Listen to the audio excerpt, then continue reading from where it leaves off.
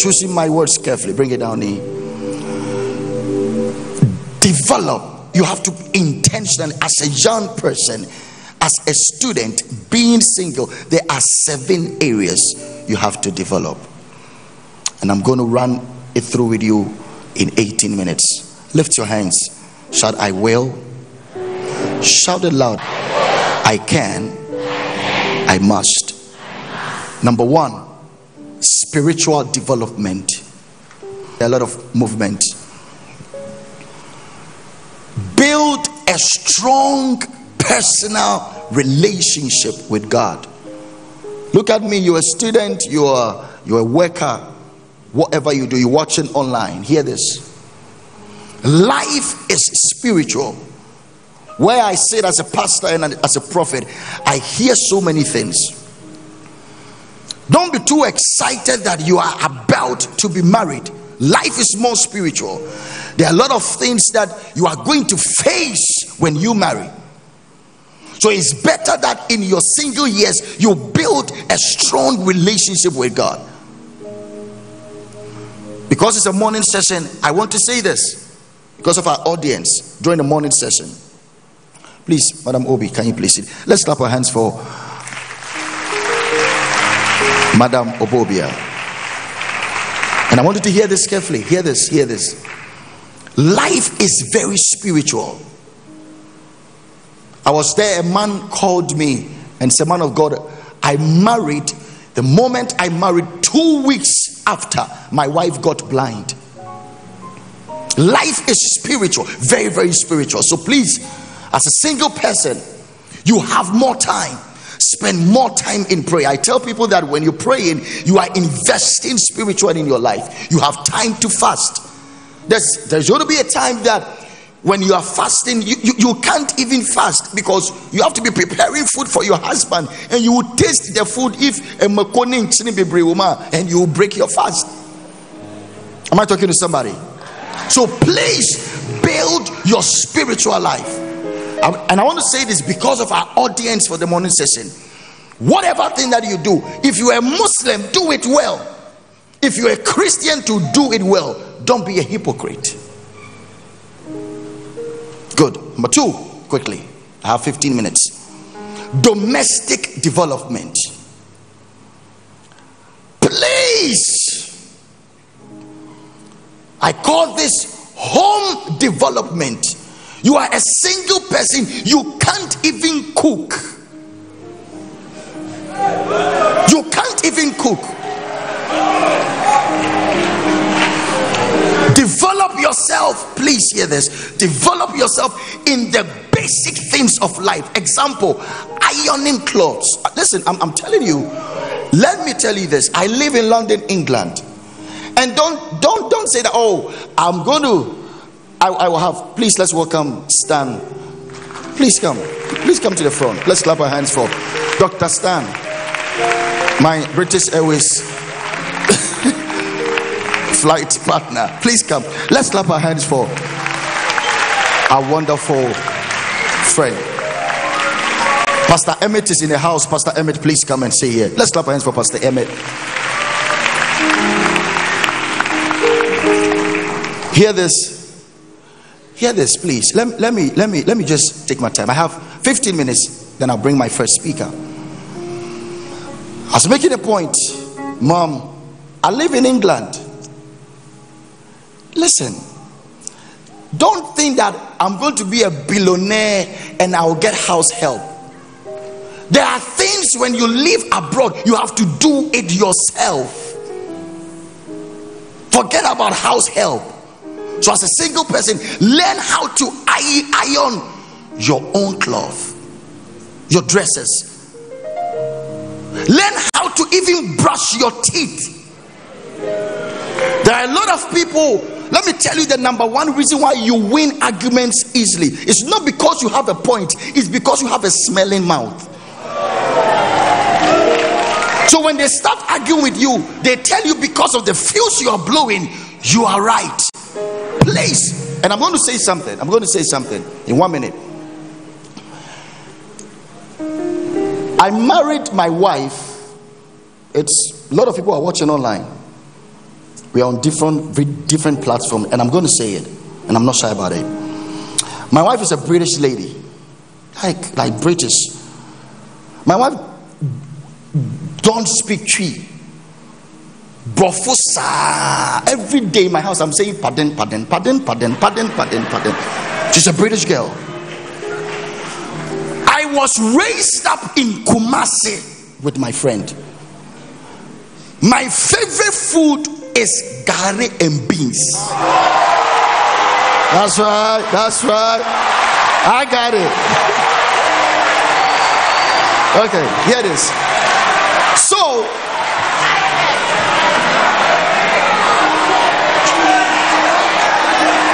it's all right. Allow. I don't have time. It's all right. I'm making a point.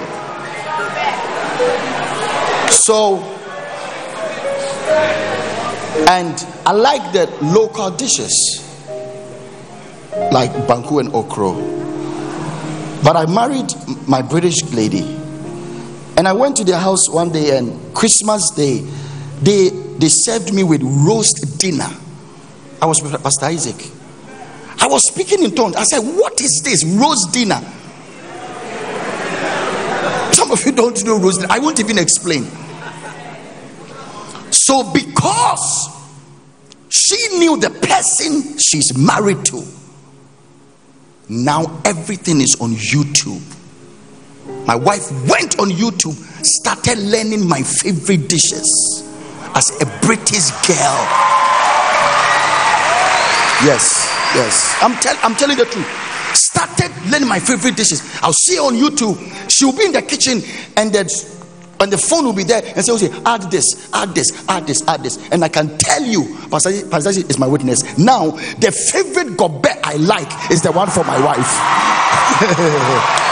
Oh, yes. Single person, learn how to cook. It's not about makeup only. Learn how to cook, or else when you marry, you'll be disgraced in your marital home. Yes, simple.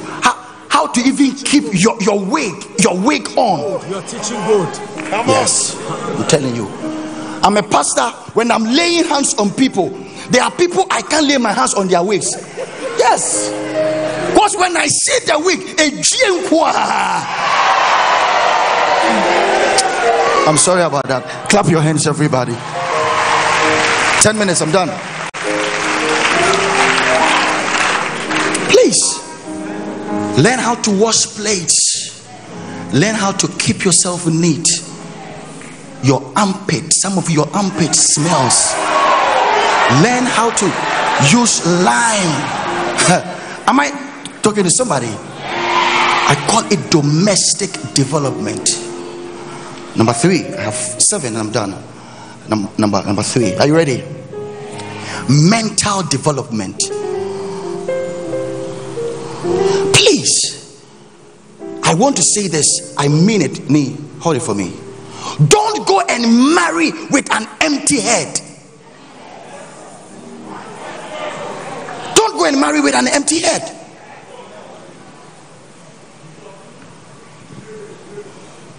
I want to ask a question. The young men, can you hold a conversation with an intelligent lady? Yes. How many books have you read? Why I'm saying this is that when you are single, please, I want you to pay attention. When you are single, you have lots of time. Read books. Your shape can attract him, but being sharp will keep him. Yes. There was something interesting in 9 minutes that I read in the Bible. Obobia, never forget that Solomon had 1,000 women. Meaning that when he meets you today, the next time he will meet you will be 3 years after. I checked it, I studied it. And my question was, Mom, how was he able to stay in touch with all of them? There was no Facebook, there was no WhatsApp, there was no text message. But after dealing with lots of women, he said something in Proverbs chapter 11 verse 22. Give me the Message translation. After researching everything, this was his conclusion. Proverbs 11 verse 22. And I want everybody to read this carefully. My time is up. Are you ready? I need it. I want everybody to read this. Okay. I want you to one, go. Come on, one, go. Shout it.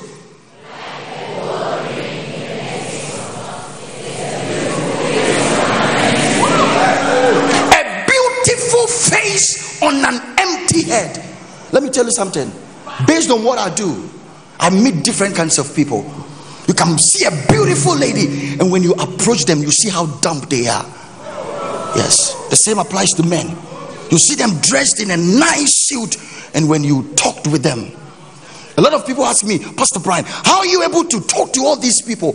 I have intention, I have idea in everything. Yes, I go to Nigeria and architects come and see me.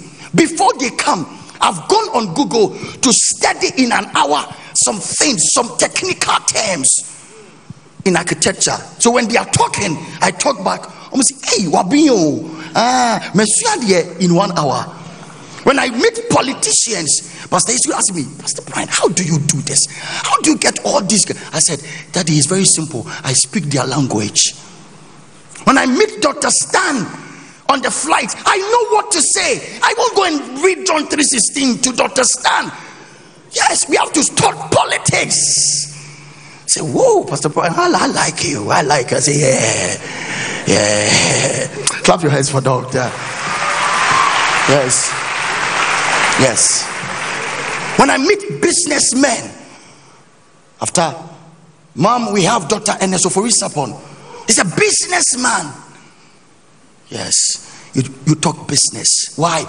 Intentionally learn. Please, as a single person, read books. Anything you see, read. You have time. You have time. Don't waste time. I'm talking to somebody. I'm closing on this. You have a smartphone, but you are not smart.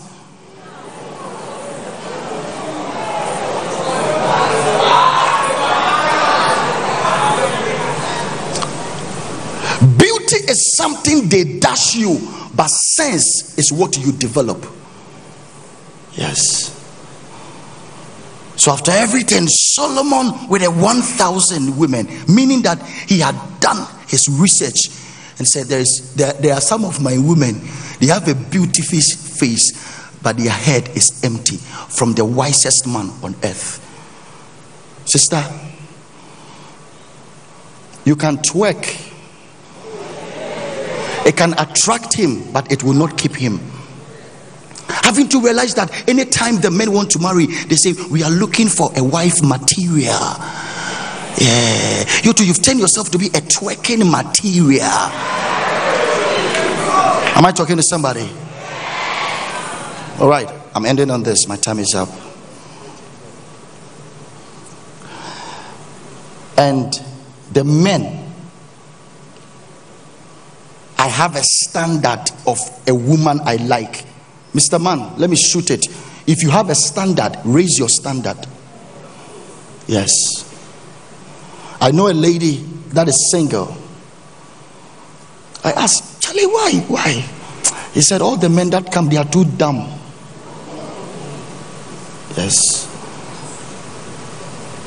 Let me end on this. Number 4, financial development. Let me rush. Develop your financial skills.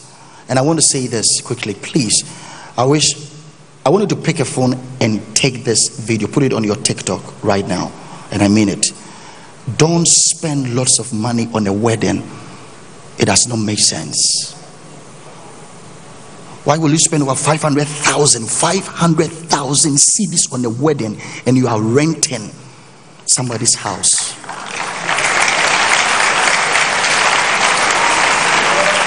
And what does not make sense is this. Are you ready? You drive a Land Rover and you have a landlord. I'm talking to somebody. Why? Please save. As a student, I'm telling you, I started saving when I was a student. When my mom gives me money, I take it. Even if it's 1 cedi, keep saving. Keep saving. That's what IYES is about. We teach you what to do with your life. And now when you become broke, you tell yourself, I'm looking for... And let me tell you something.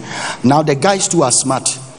They intentionally marry rich ladies. Yeah. And let me say something. The format in them. Format back on. When they meet you, they will give you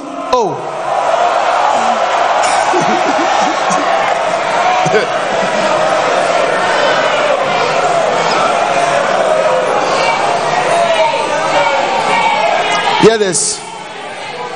When I'm talking about financial development, if you're a Christian, never joke with your tithing. Yes, and I believe in tithing, and I'm never ashamed to say that 10% of whatever thing that God gives you. How am I able to organize all this conference? Yes, I'm not broke. I'm not broke. I can't be broke because I've given. Yes, if I show you my budget for this conference, you'll be shocked. Even how much is this or this stage? Yes. Why? I'm a giver. Give your tithes. Yes. Don't follow whatever thing they are saying on social media. Yes. Why the devil is attacking is that the devil knows the power in tithing. I'm not preaching. Let me just go on this. And the last but one. Number 5. Physical development. I wrote here and I'm ending. People address you the way you dress. Let me shock you with this statement. Everybody look at me. Are you ready? Yes. Come on, are you ready? Yes. People see you before they hear you. I'm telling you, people see you before they hear you. Learn how to talk. Learn how to walk. Also, a lady came to me for counseling. Let me check. Kwame. A lady came to me for counseling. Put it here. Came to me for counseling. He's sitting. Okay, bring another one. Counseling, face to face. The lady is here. All the why she came was very simple. The husband is not interested in her again. So this is how the lady came. The lady has opened the floodgates of heaven.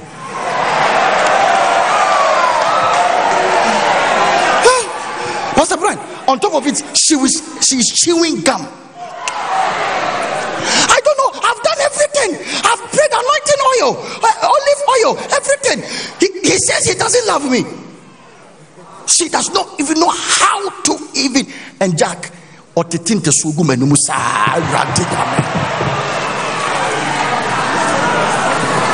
Because the lady did not get the opportunity as you have right now for physical development. Learn how to talk. Are you polite? Don't be rude. Say please. Say I'm sorry. Learn how to walk. You saw how Miss Obobia was coming. My goodness, like a model. If you know, you don't listen. I go it. Of course, I go to churches and I'm sitting at the front, and people are coming to give offerings. And Jack was awful. The way they are coming, you see, nice girls. So, and they are nothing. Hey,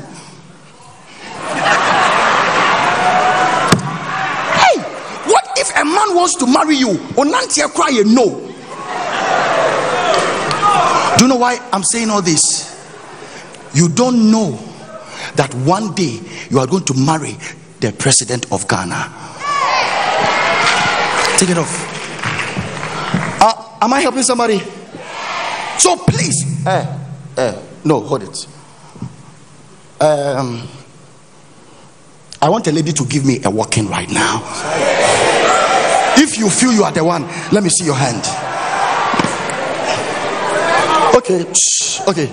No, like, okay. Wait.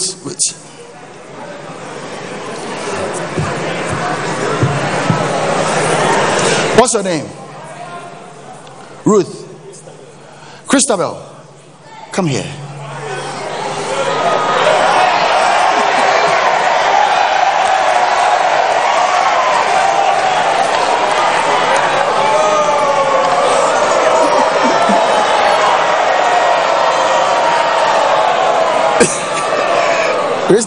Is that how you walk?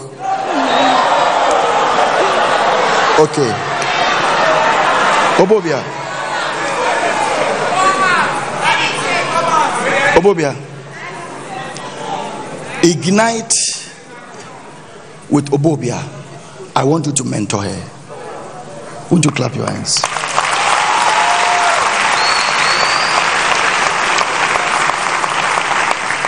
Learn how to talk. See Mrs. Joyce Bawah, even how she talks, a woman of her caliber, and groom you to be the next Obobia in Ghana. Clap your hands. Come on, go to her. I'm done.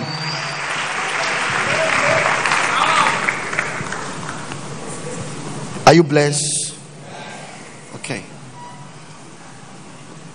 Can we take questions? Do you want to take questions? I've exceeded my time 8 minutes. Let me give you the last one, last but one. Social development. And I'm done. Know how to relate with people. Of course, I read my master's in human resource management, so I can talk about it in Brunel University. You live with people, know how to relate with people. I can relate. You saw me dance here last night? Yes. One man of God called me and said, how are you able to do this? When old men are going, I'm with them. When young people are going, I'm with them. I know how to relate. Yes, relate. Relationship. It's a ship. Who are the people that you are relating in your ship? Know how to relate with people. Do you know why? As I said, you might maybe marry the next president of Ghana, and there will be a whole lot of guests that will come to the house. Can you entertain them? Can you treat them well? Don't be like Queen Vashti. And I end on this: moral development. Develop your character. I want to say this, and I know what I'm talking about. Most of the stuff that I deal with in marriages, you can do the parts now. When you check the root of it, Pastor Emmett, it started in the single years of these ones. One of my friends, I know he's online, but I can't mention name. I met him and I saw his wedding, very beautiful wedding, but unfortunately he's divorced. So I decided to find out, and I realized that he was so much into clubbing. Man, what you used to do in SHS, when you marry, you can't be doing that. Moral development. I know some wives that steal their husband's money. It's not their fault. They started when they were single. My name is Pastor Brian and I love you. Clap your hands, everybody.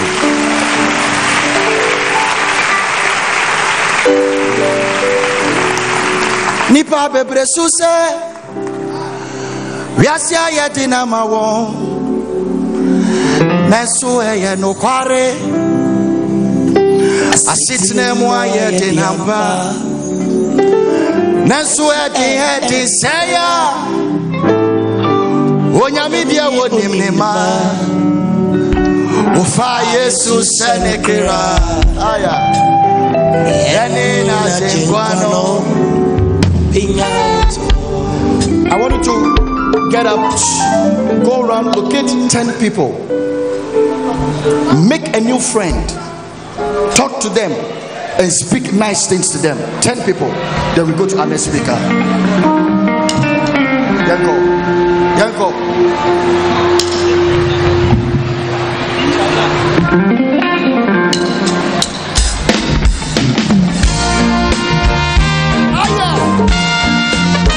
Take it again. Oh, na. Super.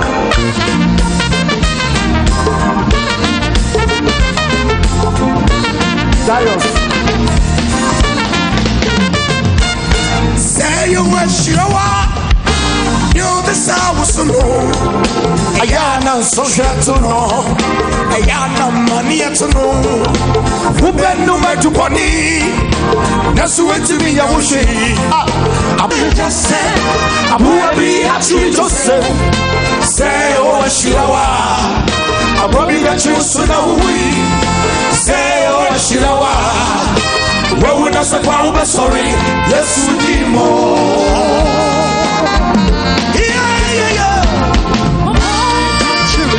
Come on, super.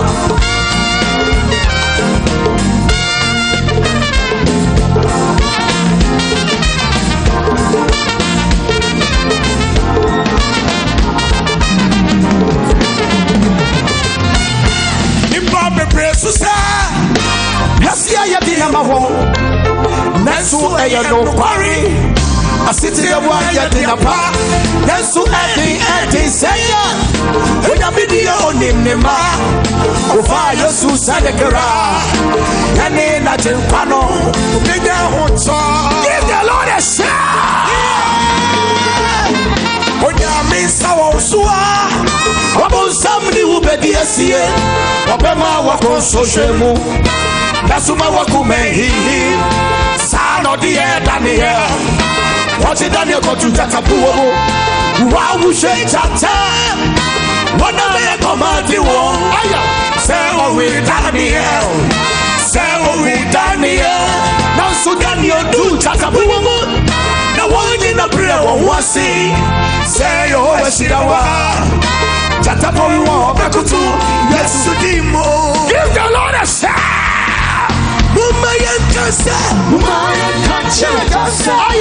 Baby, I change to say, come on now. Say what you are. Baby, I show so now we say what you are. What I say wrong, we're sorry. Yes, we did more. Sit down, everybody. 1, 2, 3, let's go.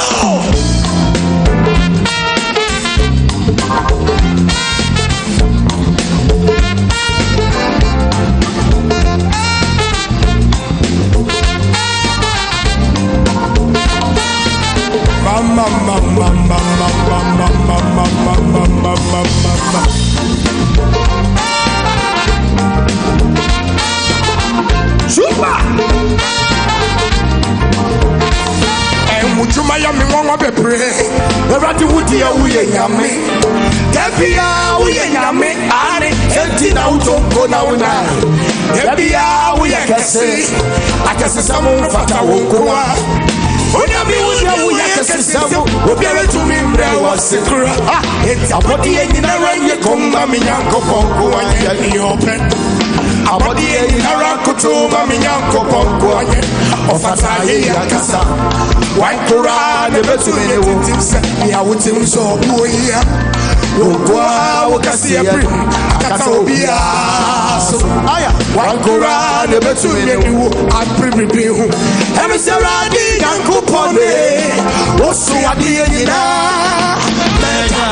lift your hands up and sing Atumba kuma and nasika udiwa Atumba kuma and I'm shutuwo mesamfua Atumba kuma hallelujah mebo dinachirobia tina mi benkura the betu ni wu etiesia I to be benkura the betu ni wu ayawa wajuma Watuma kuma hey Watuma kuma to be benkura the betu ni wu ayawa wajuma eni pengi nada wo eni nada wo and what about suda wo abadi ena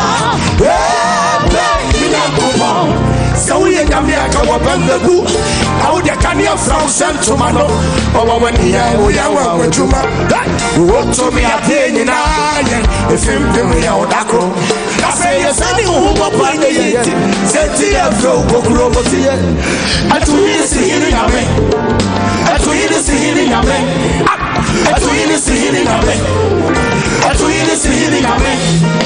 As we see the open away, we are Yamil Pracope.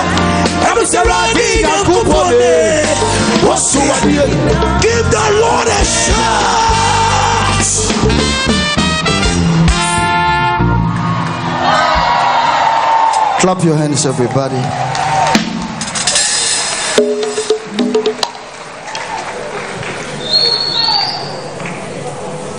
Are you okay? All right.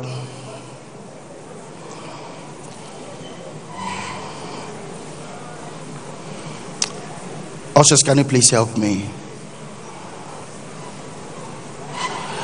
Can everybody be seated? We are so honored to have a wonderful speaker to be here. I'm going to take my time and read all this.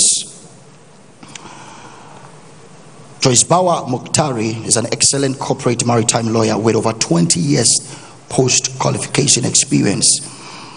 Joyce is a trailblazer who has achieved many firsts. As a woman, she's a thought leader and a co-founder of the Rosa Foundation Africa. She has outstanding leadership qualities, a team lead par excellence, a public speaker and a communicator, a gender activist and a good governance, peace and security policy advocate, a senior lawyer of high repute who has specialized in international maritime transportation law and holds a certificate in maritime management and administration. She is a member of the Ghana Bar Association, the African Women's Lawyers Association, Women in International Shipping and Trade Association, member of the Chartered Institute of Logistics Ghana, and alumnus of the U.S. International Vista Leadership Program. She's a proud product of three of Ghana's foremost senior high schools, the Wesley Girls High School, St. Francis Girls Secondary School, and Tamale Secondary School. An experienced mediator, she has mediated several cases both locally and internationally. Joyce served as Ghana's Deputy Minister for Transport from May 2013 to January 2017. She was responsible for the formulation and dissemination of government's transportation policy for implementation by the 15th transport sector. Within the ministry, Joyce had oversight responsibilities of aviation, maritime and inland waterways, railways and road transport services. Joyce Mogtari is currently a special aide and a spokesperson to John Dramani Mahama, a former president of the Republic of Ghana and the managing partner of the law firm Praetorium, if I'm right, Solicitors Ghana. Her hobbies include mentoring, reading, writing, traveling, I like that one, traveling and exercising. Joyce hails from Salaga and Bole, both in the new created Savannah region and formerly the northern region of Ghana. She's married and a mother of 4. I chose this woman because I personally have studied her life, and I think that she's one of the most intelligent women of this soil.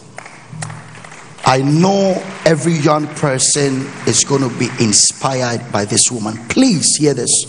Ushers, help me. This ground floor is full. Now let everybody go to the next level, because nobody should be distracted. Get your pen, your notebooks ready, because you are going to receive something that it will take you 20 years to recover. With a standing ovation, with an IYES welcome, with a shout, help me welcome the one and only Joyce Bawah Mogtari.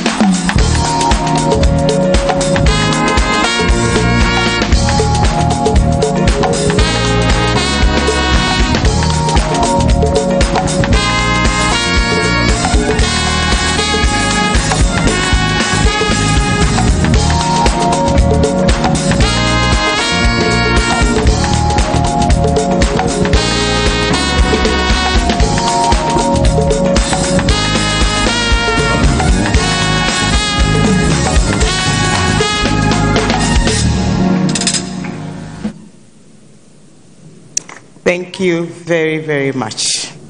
I only have one regret, that my dad didn't live long enough to be with us this morning. A very good morning to all of you.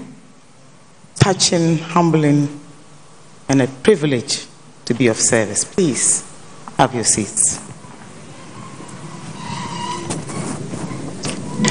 A few days ago, Pastor Eastwood said something very interesting, something that resonated with almost everybody. He said, it is all about the Spirit. And he advised everybody who didn't know where they came from, their parents' hometowns, their mothers, to go back home and honor them. There must be pride in where you come from, because it's the only thing that determines where you're going. And I believe that the Bible, being one of the most read and widely publicized books, speaks very largely about the history of man and woman. And Pastor Brian, I will disagree with you on this one. The men must also learn how to cook and cook very well.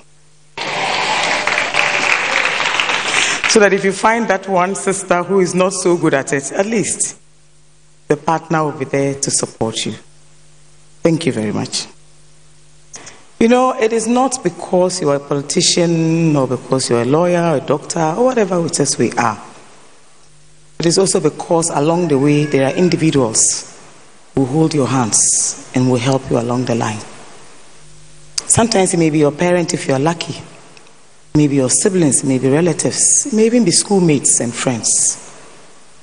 But there's one thing you should never ever forget, that there's a certain thing about God in all the things we do.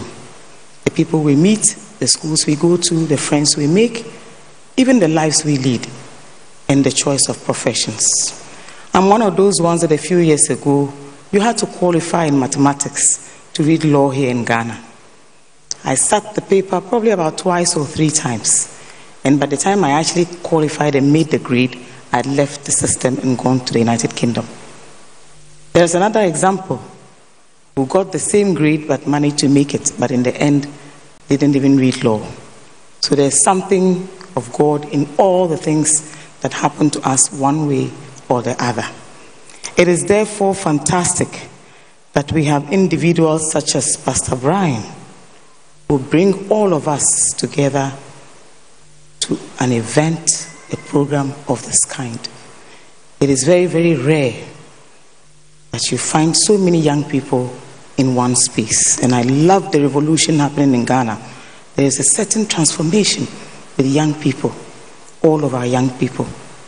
We probably never had these opportunities to meet people like that who cared about what happened to us. Today, there are so many of these sessions, creating impact and touching lives of many. Let's pray that the future of Ghana will be more bright, our challenges better dealt with the young crop of leaders that we are currently probably be emerging soon. You know, there's a very wise saying that everybody has probably heard. And it says that if you do not know where you are coming from, you will probably not be able to get far in life. There's a saying that highlights the need for focus and purpose as key requirements for success in the journey of life.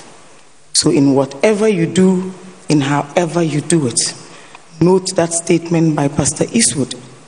Go back to where you come from. Find out what your roots are. Give whatever support you can, because the Bible says, honor your parents. So every child or son or daughter born of woman ought to learn to honor your parents first, for that is how you serve God. Focus means so many things to so many different people. It could be something about being direct, paying attention to something it is you want to do and do well, having an interest or activity or even a talent. I mean, years ago, if somebody had told me that I'd probably post an outfit in a made in Ghana dress and have someone approach me and say, oh, I would like to be part of your designers, I'd like to make clothes for you, it never even crossed my mind. Sometimes I post those photographs just because I think this is beautiful. So sometimes you'll be surprised the little things you do that impact and actually redirect the focus of one person or the other. So please, it is important that we focus on the things that matter. Only then can you yield the right and positive result that we all require. You ought to concentrate on the things that matter to you. the things that mean something to you. Because if you probably are not focused and you are distracted by so many things, it becomes very, very difficult for you to obtain or achieve your objectives. So please, my topic this morning is straightforward. It says how to focus and achieve purpose in very trying circumstances. And we all know how difficult the last few years have been. So please, let's think about what the relationship is between our focus and our purpose. Your purpose in life may not necessarily be your focus, and your focus may not necessarily also be your purpose. It is why you find someone who trains as an engineer, a medical doctor, name it. Few years later, you meet them and they say, oh, I'm now a pastor. I'm in this church and I pastor this congregation. Maybe they were focused on becoming a medical doctor, but certainly that was not their purpose. So eventually they found their purpose and they tried to do something different. There are many people in this room who studied for different things, aspired to be all sorts of things, and find themselves doing the exact opposite. So it is important to have a certain dichotomy, because your purpose will also determine what compass you use, whether it's a moral one, a social one, one of character, one of attitude, name it. However you want to see yourself, I believe that your focus defines the direction in which you'd like to see yourself over a stipulated time frame. It gives you a specific framework within which you make choices that lead you to the very best career that you can ever have. Purpose will also give you meaning to the life that you have, and it will provide for you a sense of stability and continuity in changing circumstances. Sometimes your purpose and focus may not even come from your parents. It may not come from your friends or your family. It might even come from your teacher or somebody you met, a chance meeting, just a conversation. And it is why we also have to focus on what networks we build, because that network will also determine your focus. It can redirect your path as you go along. It might even bring you into better focus. Some have roommates who change their lives, who build businesses with their roommates and friends. Some have done that with family members. So think very carefully about the relationship between focus and purpose, because the two are almost mutually exclusive. It is only the purpose that can be likened, for example, to your personal contract, your personal manifesto, more or less. A promise you make, be it social, political, name it. It might even just be a talent, but you've made up your mind that this talent will take you places. And I watched Pastor Brian when he joined the choir, and I thought, wow, he sings as well. So yes, think about it. You can't be a fantastic man of God if you don't like to sing. Even if you don't have a good voice like mine, you'll have to make an effort and sing all you want. Well, I only sing in my room, even though at some point I was actually a choir even in church. Surprising that it never got me anywhere. So anyway, what we ought to do is to decide basically, as young people, who is it that you want to become?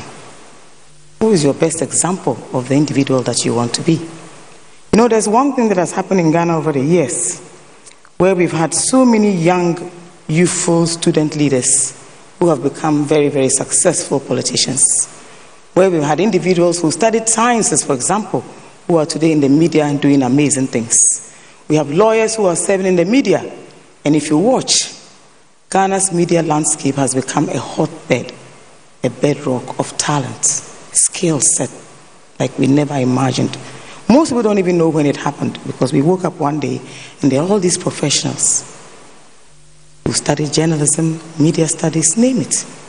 Some even started off just as basic broadcasters. And today, let me remember my friend and brother, the late Komladomo, who set apart a life of focus and a life of purpose. And in the short life he lived with us, the impact he left is profound, not just for his immediate family or his children, but for the BBC award for the best young African media personality. It resonates across the world. And this is what focus means, and that is what purpose does. My brothers and sisters, there are so many reasons why your focus and your purpose in life will always determine your future. When you decide, for example, as a young person, to enroll for any course of study, the idea for you is that you just want a better future. But the question is, how do you intend to achieve this purpose? I'm happy that today we have a business mogul who will be speaking to us about how he arrived, not just at his purpose, but how he focused on the business enough to be here with us today. I'm happy today my husband and my younger sister, Clara, and my son, Camila, are here with me. My sister, Clara, took a huge risk. And sometimes I used to ask myself, where is this focus or purpose going? I look at her today, and she's my inspiration. Fills me with enormous pride what she's doing with IT and payment systems like no other. And it all just started because she decided, I'm ditching law school and I'm doing something different.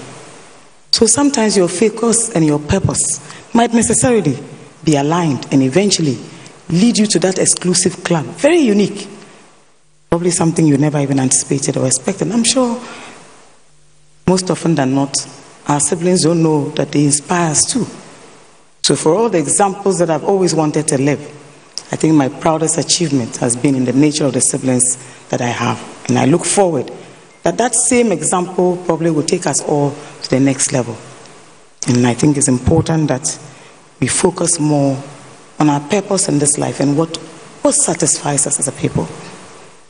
It is also something that touches the lives of others. It might not be that you intended that your focus will make you money. I remember years ago in school, for example, they'll teach you how to walk. And sometimes I tell people that even in Form 3, I was probably heavier than this. So recently I went to visit my former headmistress. She's 83. And on the labyrinth of all sorts of journeys, as soon as I walked in, she even remembered, you look slimmer. I laughed. And I thought, oh, wow, that's interesting. So you'll be surprised the little things that people will remember about you. Sometimes it's just a life you touch, somebody you said hello to, a warm whisper, just hi, and then you walk past. There are even those people who have a certain unwavering support and focus. They probably don't even know where it's going to. And sometimes I watch how Mr. Sandobe in particular, a colleague of mine at work, how he has traversed politics, media, and enormous strides. It also teaches you the power of tolerance and patience. So even in your focus and purpose, you ought to remember that there will always be constraints. But you see, once you have a purpose and you are focused, it works and it will work very, very well. Let not financial constraints be the reason why you don't achieve your purpose in life. Sometimes you don't even need money. And I look at Pastor Brian and what he's done with this IYES in particular.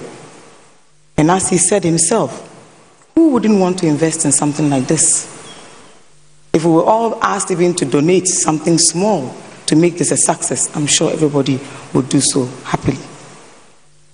Why do people find it so difficult to focus, especially this generation of you? And a colleague of mine described it as a Generation Z, the millennials. And that's I've told my friends many times over. These young people are one unique club of people. They are the same who voted for Sanders and for Biden and for all the older leaders we have. There must be something that attracts them to all these people. And I remember years ago when President Mahama was first nominated as running mate to the late Professor John Evans Atta Mills. One of the things someone said to me was, oh, but he's too young.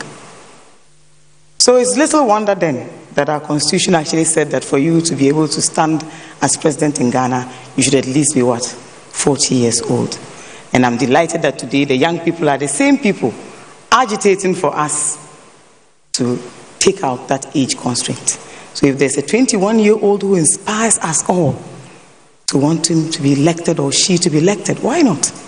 They should be happy to put themselves up and have young people like you endorse and validate that ambition.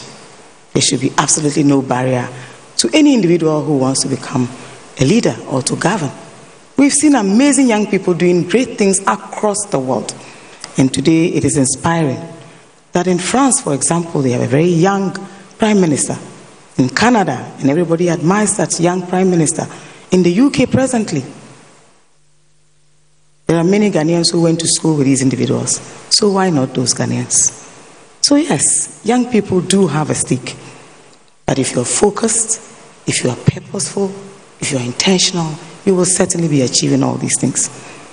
You know, in as much as we have social media, and yes, I agree with Pastor Brian, please don't use it for all the wrong things that we use it for. It is not for the personal enhancing videos. It should not be for the twerking. And it certainly shouldn't be about personal aggrandizement. It should be more about the focus and the purpose you have for your life. So for example, if you know how to write and you write well, use your social media to propagate a certain positive energy.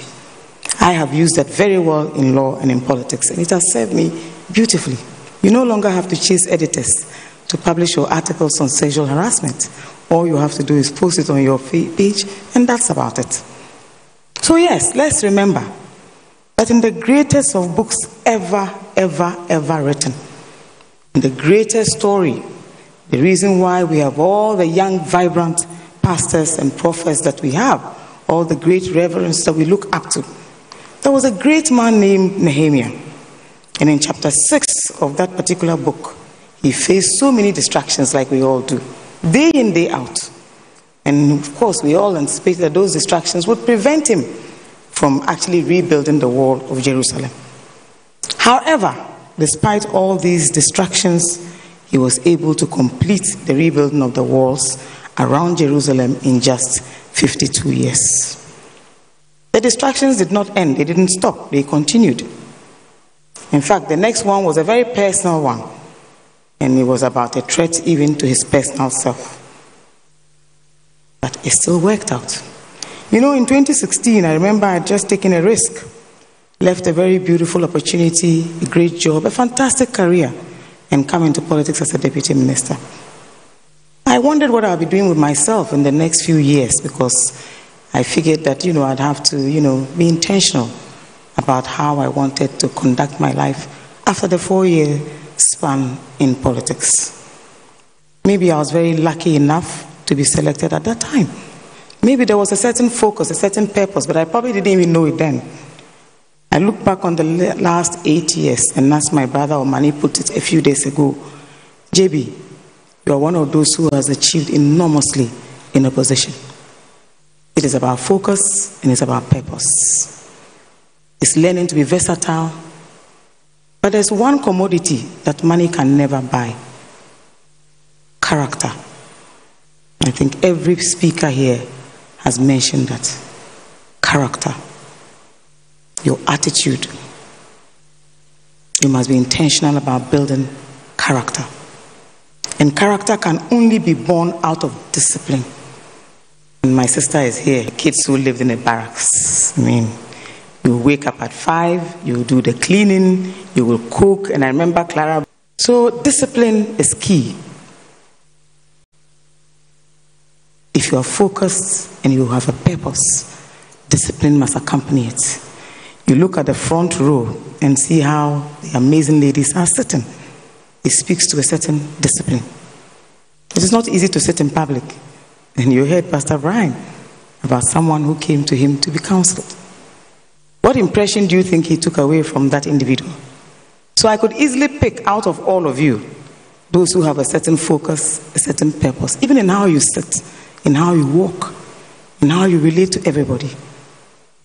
So please, my brothers and sisters, like Nehemiah, let's be encouraged that the temple is also for our protection.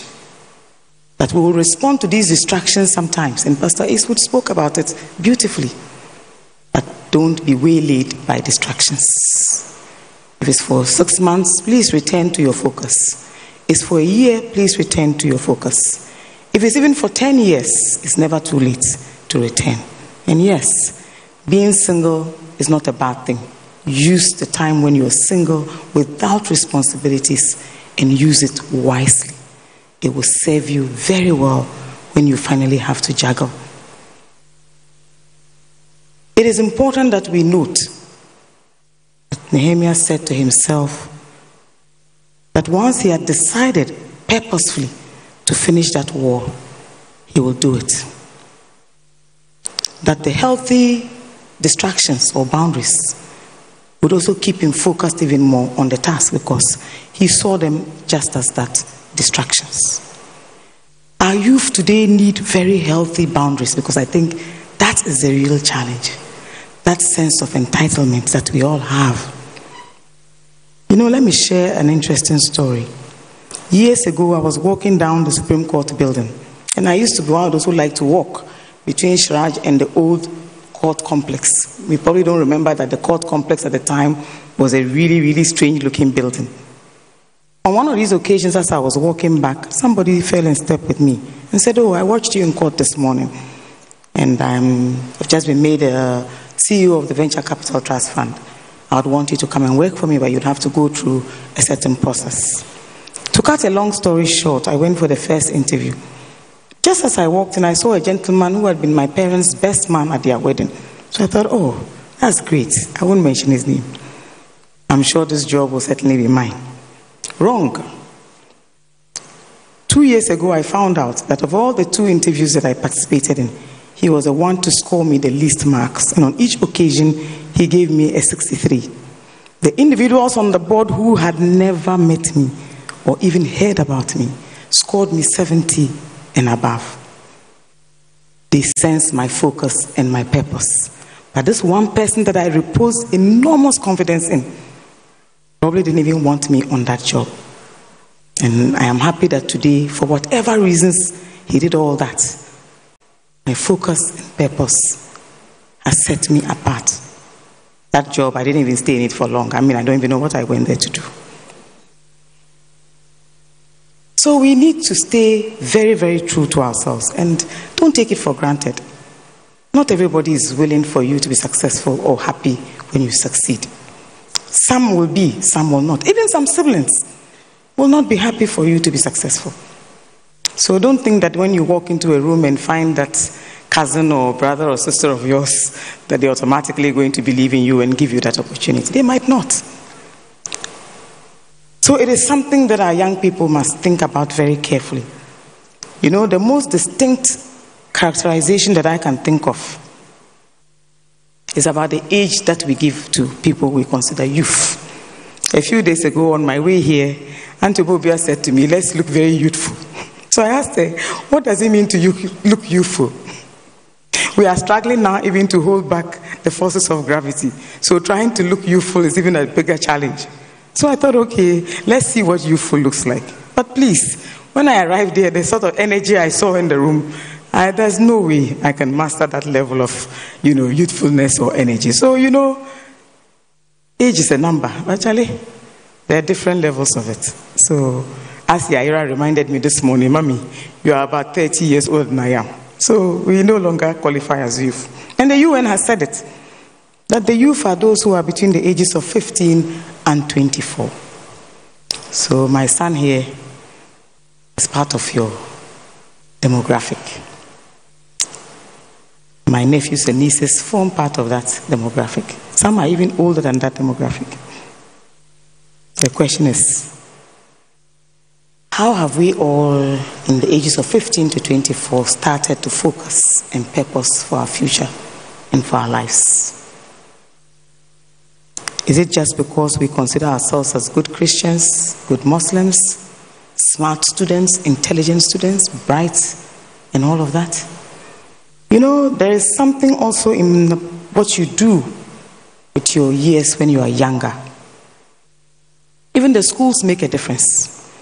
I have a joke I tell about my challenges with mathematics and science.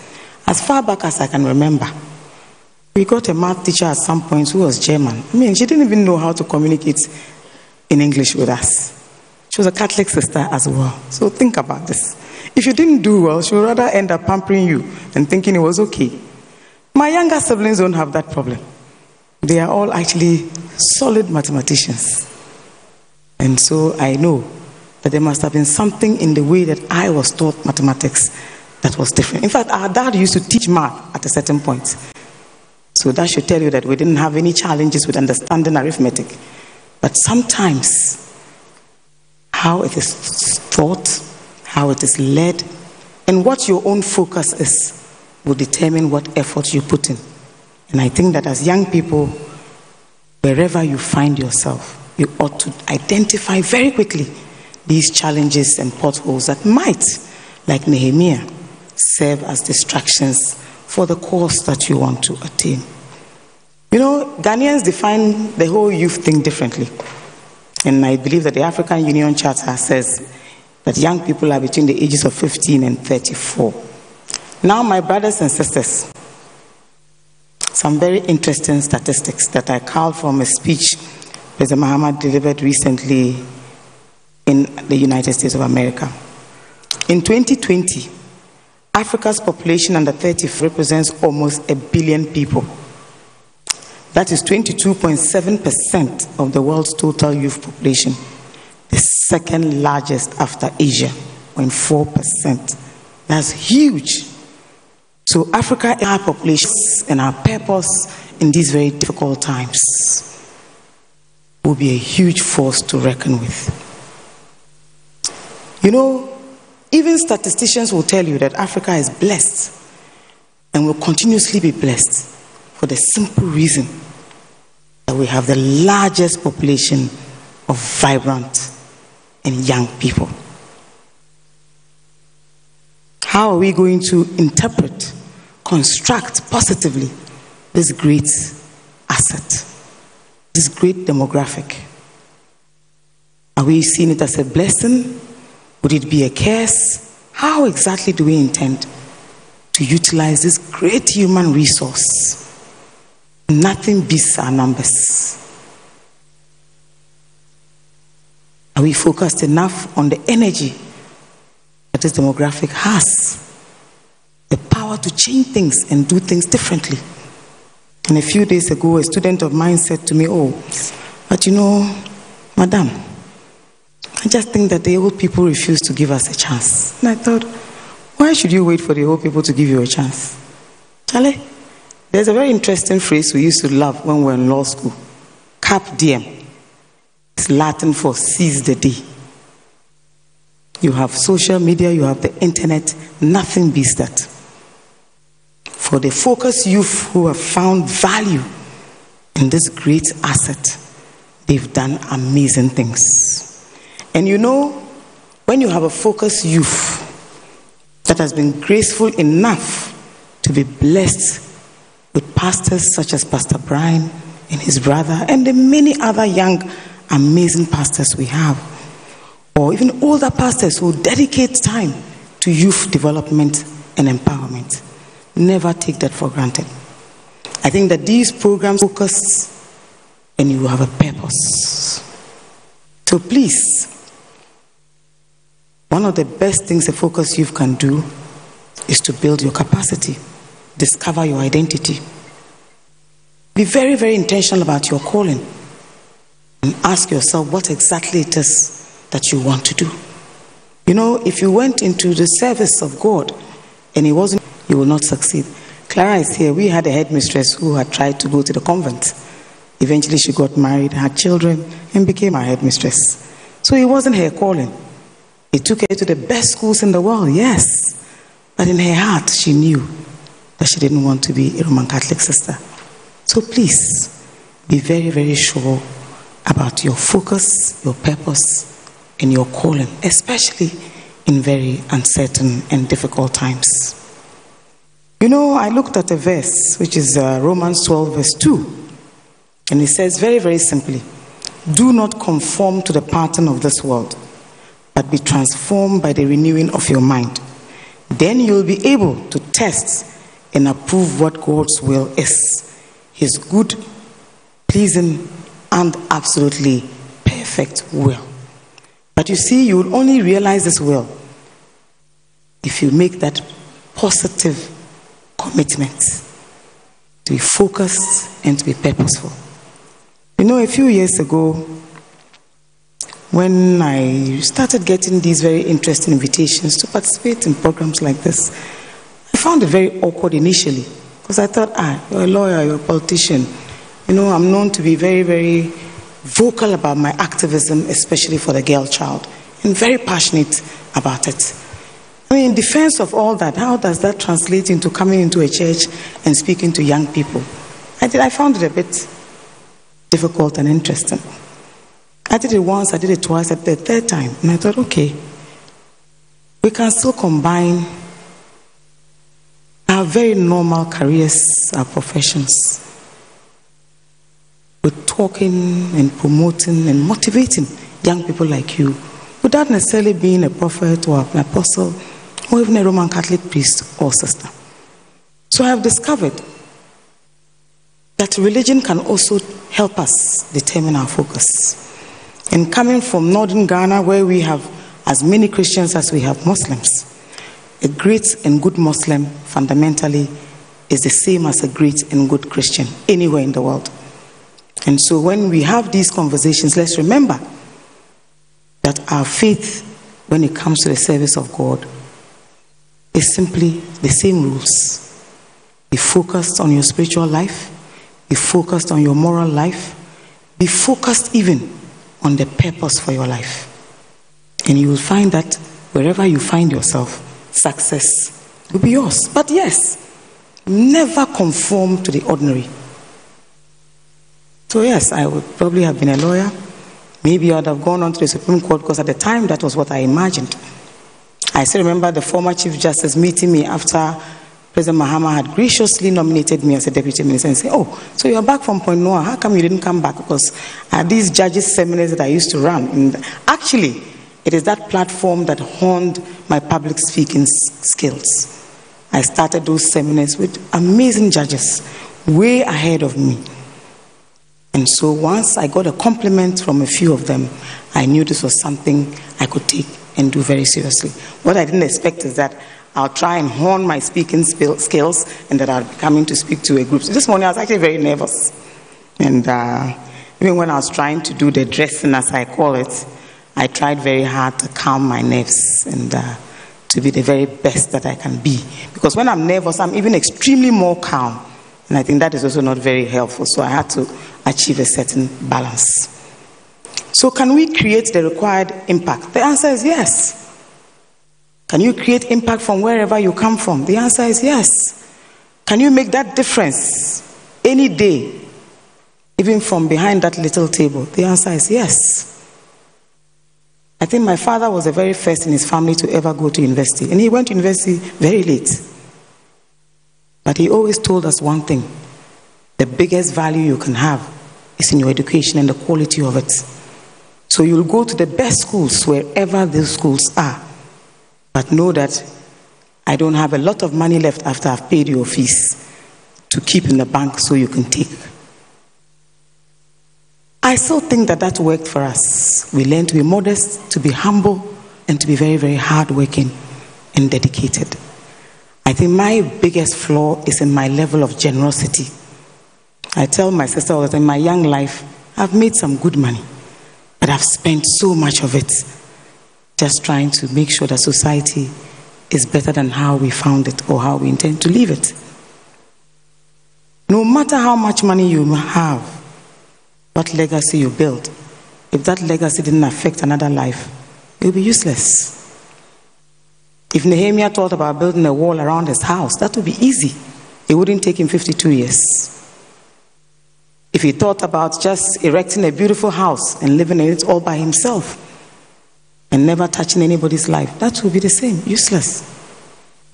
But imagine that you touched many lives, even by the intellectual property that you have. So you're a lawyer.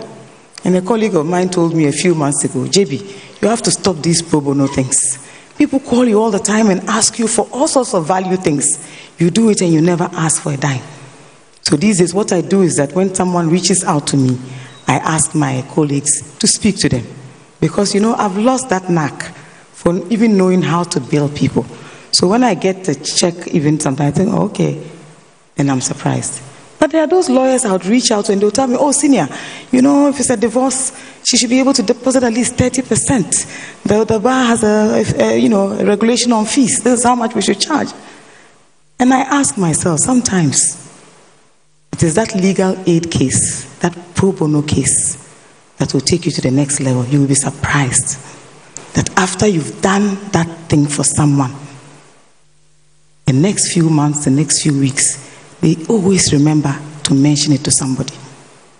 So never stop doing good, even when it's at your own detriment. And I think that young people today, maybe sometimes we're a bit too selfish. Maybe we need to learn to give off more. Tithing is great. It's a fantastic way to give.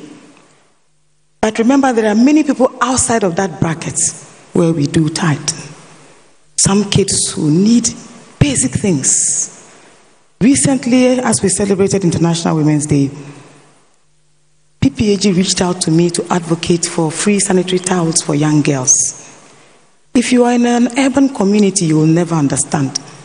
But you can talk to my 82-year-old mother who taught in the 50s, the 60s, through to the 70s. How many young girls stop school because they are in a period? Just imagine what that looks like for any young person in any society where you find yourself. Never take finding yourself in this room for granted. You know, the story of Joseph in the Bible is one of the greatest still, where God used a 17-year-old to bring about change according to biblical history.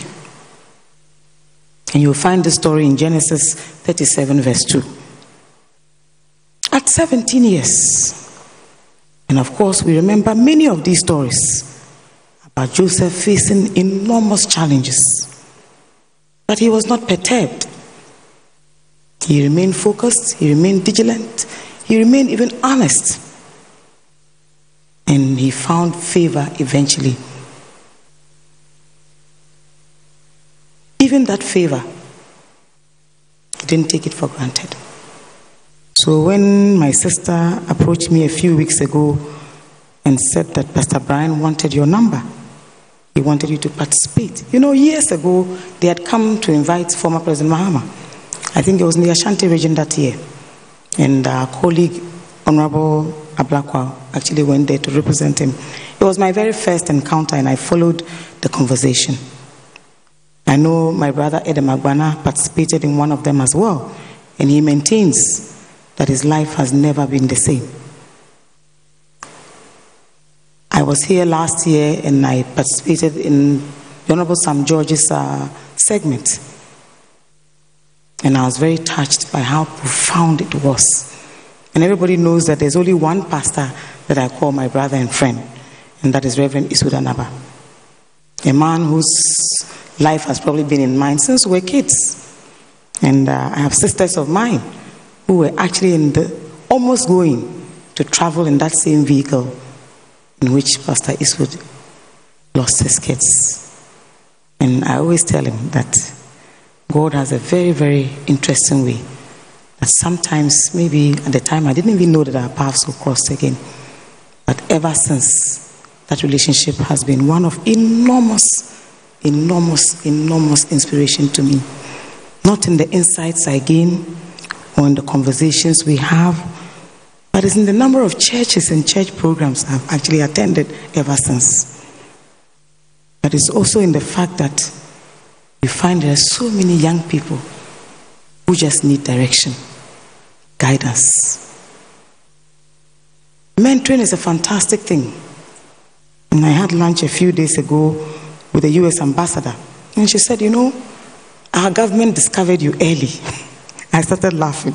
Because even when I went on that program in 2008, I had no idea it was even important. I mean, go to 54 states in the United States of America. It's okay. It's a great opportunity. It's exciting. Why not? But some of my greatest friends have remained the students I met on that trip. And I think it also brought to the fore this whole notion about how some leaders are not necessarily born, but that society can shape and build leadership, inculcate qualities of leadership into some individuals. But there are people who also identify someone with these skills, but probably is not focused on them. You don't even think that you have them. And so when you meet someone after a job, after a task, after a presentation, anything, and the person comes back a second time, they ask you for even something else.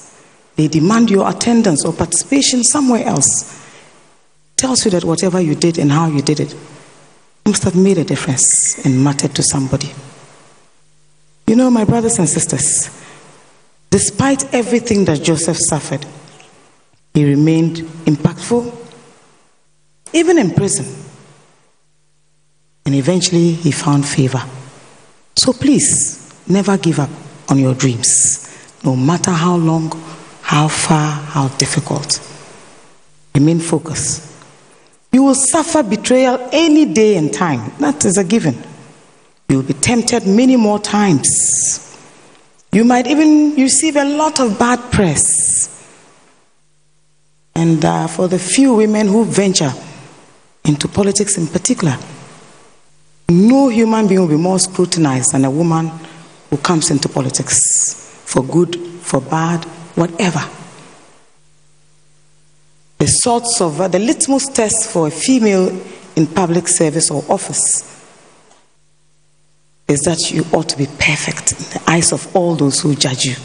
But you remember that not the same test is given to the men folk. So you don't know whether it's easier to be born a woman or to be born a man. But there's one thing that is emerging, that no matter how successful a woman can or will eventually be, you will need the men folk also to support you in that endeavor.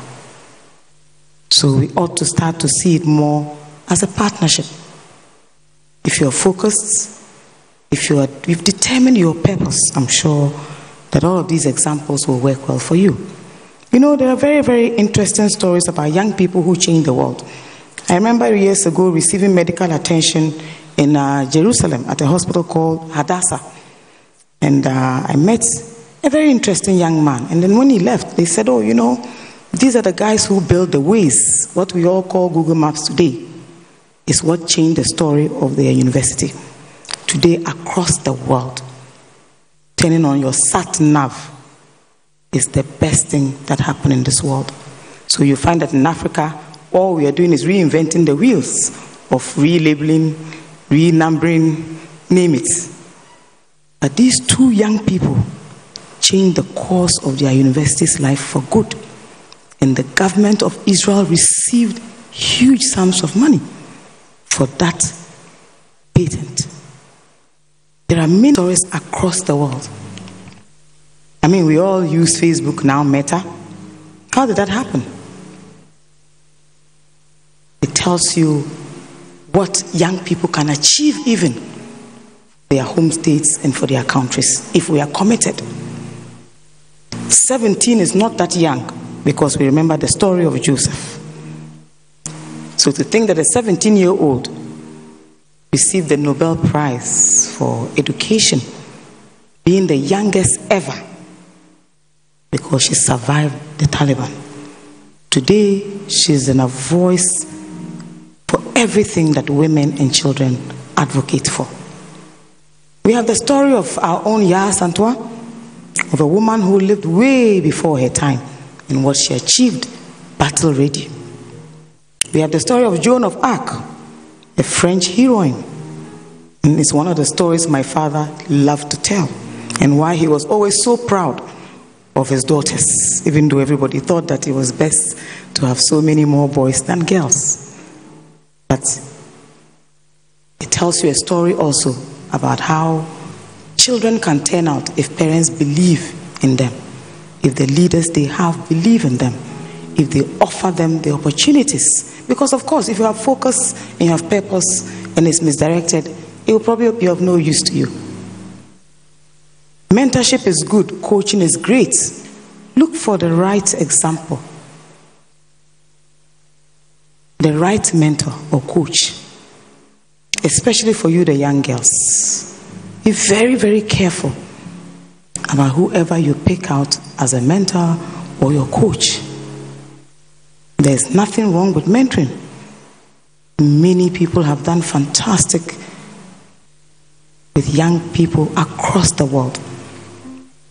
It didn't start today and it won't end today. But please be very intentional. Like you choose your choice of church, pastor, counselor, name it. or the music that you love, or your best dish. Be very careful about the type of person who you want to consider as an example. We have the story of all these young people and what they achieved. And today, may I pay glowing tribute to the late Professor John Evans Mills, who became the Doctor of Laws at the age of 21. A feat that I believe only Mr. Chachuchi Carter has been able to repeat. So as we go along, may we remember always that the Bible remains an unfailing resource and a compass for many of us.